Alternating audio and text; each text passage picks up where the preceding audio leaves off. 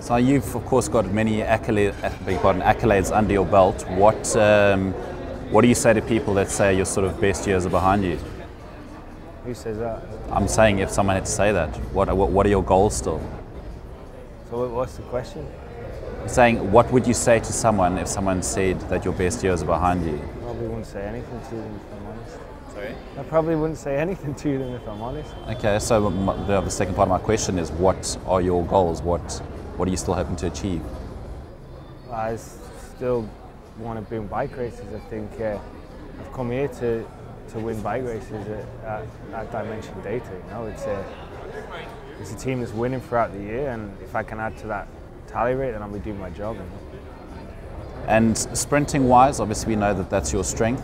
Are you hoping to pass that on to your fellow team members here? Is there someone that you kind of see as kind of taking under your wing as an understudy? We've got a lot of sprinters here. We've got a lot of good guys across all aspects of cycling. I think how the teams always approach races to go in and look at every individual racing day as a new challenge and try to find the best formula for that.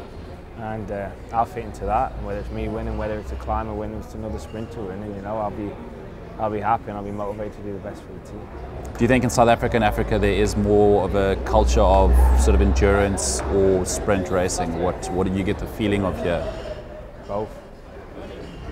Okay, so what has this training camp got in store? What do you guys got lined up? It's the only time this week is the only time the whole team is going to be together. In the whole year really, that everybody gets together.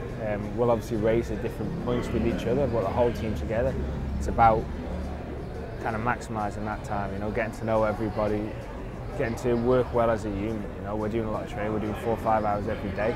There's a lot of media going on, you know, and we've only got a week to cram everything in. So we've got a lot of media going on and obviously meeting the sponsors. Does South Africa offer the right kind of landscapes and sort of topography for the kind of racing you do in Europe, from a training point of view?